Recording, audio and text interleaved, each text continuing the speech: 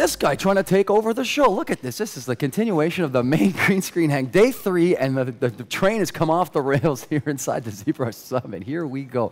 Louis Tucci here live again inside the famous Noman School of Visual Effects store. All around us, you can see the wares. We've got everything from statues to books to DVDs. How do you guys feel about being in this incredible environment? It's awesome. Just use that guy right there. It's awesome. Super awesome. Yeah, I don't know if he can get a little bit of the, if he turns the camera a slight tad, he might get the derriere or the... Butt cheeks. Well, he said the butt cheek, but, you know, there we go, all the way from the butt of the issue. We're here back for day 3 inside the ZBrush Summit with the guys from Bethesda. I'm sitting here with Dennis Mejillones. Very good. And basically, Lucas Hardi, that's Hardi with an I, not to be confused with I'm getting off the plane. That other Hardi, Tom Hardi. Let's talk a little bit about something very important right out of the gate. You guys are probably one of the funniest combos. I'll take that. Yeah, that we've had. You honestly, I mean, the fans were in the audience. They were laughing their pants off, and it was quite, you know, tongue in cheek. And we were trying to distract from the lack of content. You know? Yeah. we admit, not, you know, give him the microphone for a second. Oh. He's trying to say that we. Yeah, you hold it. This is what I'm getting at. It's a continuation. Right here. Of Is this where I put it? Yeah. Okay. All right. These guys are giving me and Paul a run for their money. You guys want to host the rest of the program or what? I take the day off and go eat some tacos? Right? So let's talk a little bit first and foremost. I want to firstly say, Bethesda, the studio needs no introduction at this point. We're dealing with an award-winning studio. Game of the Year honors, I have to go through, I have to write this down because there's so much that I have to get through that I would not be able to remember this. Game of the Year honors for 2006, Elder Scrolls. Awesome. Game of the Year honors 2008, Fallout 3. Game of the Year honors 2011, Elder Scrolls 5, Skyrim. And most recently, 2015, Game of the Year, Fallout 4. Like, you guys are literally on par with the Daniel Day-Lewis of video games. Like, coming in every couple of years to take your award and then disappearing back into the realm of creativity. Let's talk about the process of being involved in those types of things, and how does it make you feel to be here as representatives of that kind of company. Yeah. Well, take it away, Lucas. Yeah, as somebody who's worked at other studios in the past, and you're never really sure how the game's going, and sometimes you're not even sure if it's going to get canceled or if it's going to come out. It's really nice to work at a studio and at a place where you have a lot of trust. Everybody around you is going to be able to pull together a game that's going to be great and that the fans are going to love. So it makes a big difference in your day-to-day, you know, in your work, being able to invest yourself in it and do your best. Hey, Lucas, you're hitting on something very important. You're saying that the energy around the sort of titles that you're producing give you sort of confidence in knowing that, hey, this is a solid brand, a solid franchise. There's fans waiting. We know that there's an embedded, whereas before maybe you had some circumstances, and this is a reality. Talk more about the realities of this in the game world. Talk to us about that. Yeah, it's a hit-driven industry. So most of the games that come out don't hit, and that means they're not profitable. So if you're working on something like that, even if you did a great job, and even if your team did a great job, even if the game is great, sometimes the game just doesn't hit, you know, for whatever reason. Maybe another game came out just before you, the same kind of thing, you know, who knows? And it happens.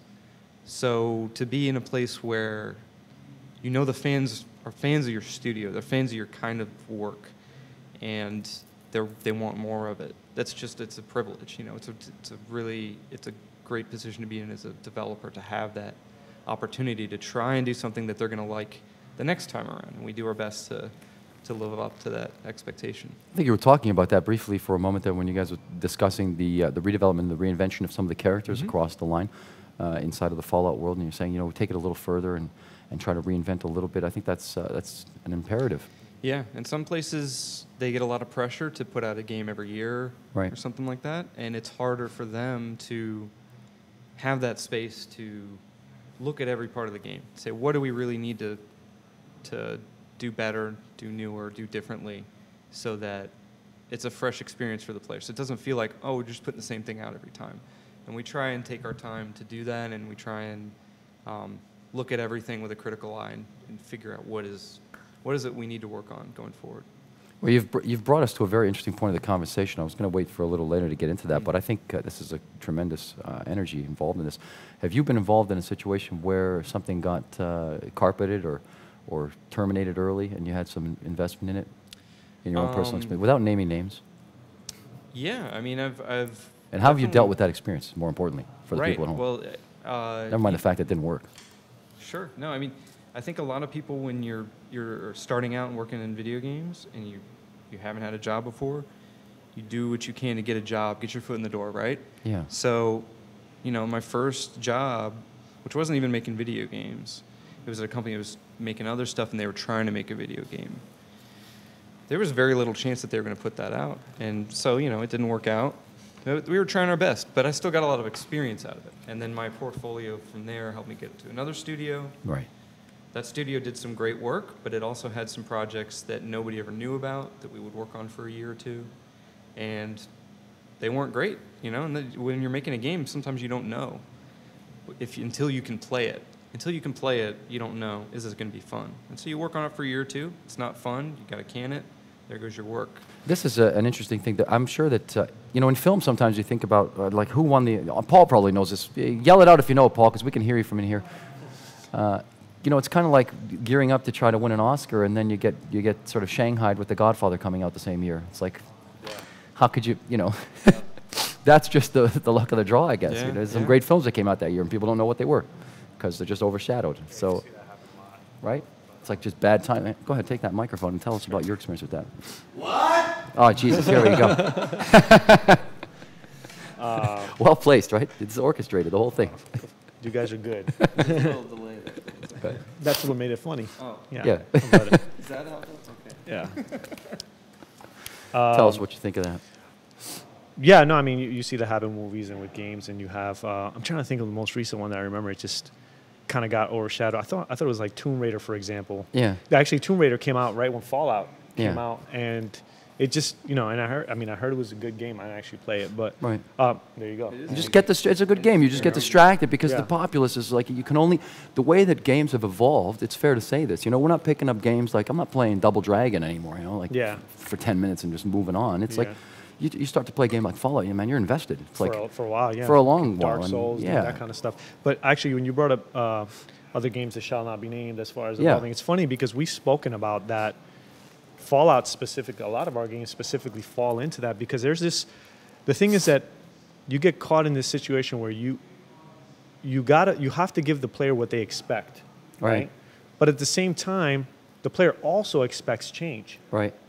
So how do you give the player something that still feels familiar and still feels new, And that's when you start getting charge bars and stuff like that. I mean, you have to make the right decisions, but it's that kind of thing. That's the balance that I think is really hard. That actually is that's probably from a design perspective. If we were to strip away the type of content or the end result, I think that's a design conundrum on all levels of design. You say, well, I have to remain fresh in my paintings, right? Mm-hmm. So I have to give the public what they've come to expect in some way that is still in my signature style, let's say, or my voice still has to be there. Right. I have to give the public a car that they expect. Ergo, you get a Mustang that is like an evolutionary process. Just watch a documentary on that. You can take the mic, please. So I think one thing that helps us with that is that we try and give time between the releases. So again, the people who are trying to do it every year, they don't have time to figure that problem out. And the players don't have time to get space from that experience and then come back to it again. With a fresh perspective. Right. So everyone's coming back to it with a fresh perspective. Yeah, we feel that if we were trying to do that kind of a game every year, it's not something we could necessarily deliver the same leap in experience that we're able to when we take our time on it. There's something to be said about that. I've been studying a lot of metacognition in this regard and how there's that idea of taking time to think about things. And I think that this is, we had the breakdown here of 2006, 2008, 2000. It seems that on an average, 2.5 to 3 years, you are coming out with an award-winning game, which seems to be that incubation period. I made a joke about Daniel Day-Lewis of video games, but I think there's something to be said about that there is that period of incubation, period of reflection, reflecting on action and what happened and what worked. Mm-hmm. Then take it away, please. The nice thing about our studios, we're not, we have higher ups that we do answer to, but in general. Well, how high do these higher ups go? Well, they're higher. There's executives above. Are they taller than usual, or? Some of them are. I always wonder about this. My tall. wife always says to me, they. Who are these they that they're always talking about? The man. We love them. Yeah. They are He's very got a look great. in his eyes. They are very great. They are the greatest people ever. No, Want a drink? They're Want good. some water? I got some Kool-Aid in the back. I'm kidding. Nice. They're good. Actually, they give us a lot of space. That's what I like. Where, you have these other studios working under big corporations that shall not be named, but Yeah. and I'm sure they have a good setup, but they're beholden to investors and all these other things, that can affect that development cycle. You got to put something out every year. There's an expectation, and you don't have time to iterate or come up with new stuff or come up with fresh ideas or let something just cook so it comes out raw. And it's just, that being said, there are certain games that probably lend themselves okay, like, the Madden games and all this. People expect that. Point and that updates. works, I mean, to me, that game, like NHL 2017 just came out, right? And, pseudo-nephew of mine says to me, Uncle Louis, when are you coming over to play 2017? I said, immediately. I can already expect to find what I expect to find. Right. Updated rosters, Right. things like that. Now, when they start messing with the controls, as they may have in that game, some people kind of take aback. They're taken aback by it. They say, man, why did they change that? It was working fine, It's like they've gone and changed the skill stick again or something. Now, Not throwing stones or anything, guys. Great game. The thing that does happen, though, with our kind of development cycles is that, you're working on something and then something else comes out within that time that you were hoping you were going to bring something very fresh. You'll be the first. Yeah, and then well. something else comes and just kind of, and it doesn't take away from what you're doing. Well, it takes a little bit away from what you're doing. But, Yeah, you get a little takes a little jab bit of to the ribs, it steals a little bit of thunder.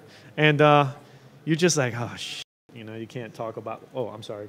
Can I say? I'm sorry. Well, anyway. Yeah, are you kidding me? We're live streaming. We're not on NBC, man. Oh, okay. I'm not sure. I'm holding a microphone, so I just Don't worry about it.